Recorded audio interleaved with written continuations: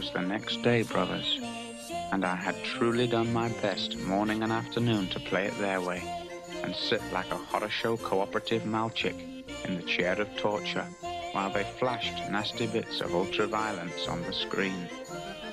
Though not on the soundtrack, my brothers, the only sound being music.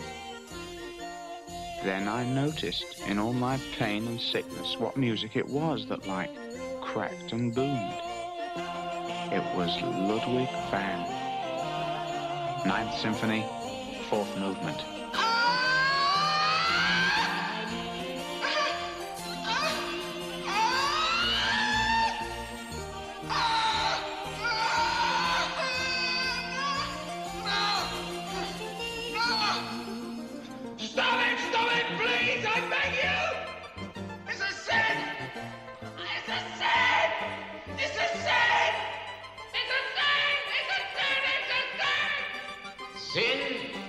What's all this about sin?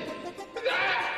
Using Ludwig van like that, you can no harm to anyone! Beethoven just wrote music! Are you referring to the background score? Yes! You've heard Beethoven before? Yes! So you're keen on music? Yes! Can't be helped. Here's the punishment element, perhaps.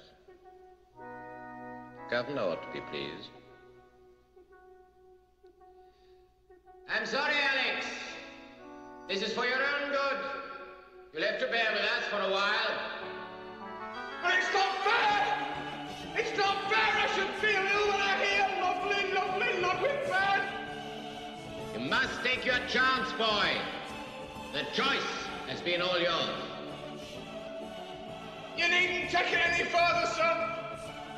You've proved to me that all this ultra-violence and killing is wrong and terribly wrong. I've learned my lesson, sir. I see now what I've never seen before. I'm cured, praise God. You're not cured yet, boy. But, sirs, missus, I see that it's wrong. It's wrong because it's against society. It's wrong because everybody has the right to live and be happy without being told, chopped and knifed. No, boy. You really must leave it to us. And be cheerful about it. In less than a fortnight now, you will be a free man.